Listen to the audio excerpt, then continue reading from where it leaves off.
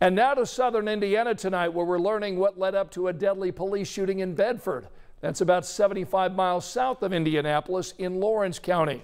Investigators tonight are telling us this started with a woman reporting a man was following her. Now 47-year-old Daymon Hubbard is dead. Police say the woman came to the police department to file a harassment complaint against Hubbard. Officers spotted Hubbard's car. There was a short chase. Tonight, police aren't saying what escalated that situation leading to the gunfire. State police tonight are handling that investigation. Departments a lot of time want to maintain some sense of transparency, so they will contact an outside agency in order to conduct those investigations so they remain transparent with the public. Tonight, 3 Bedford police officers involved in that incident are on administrative leave.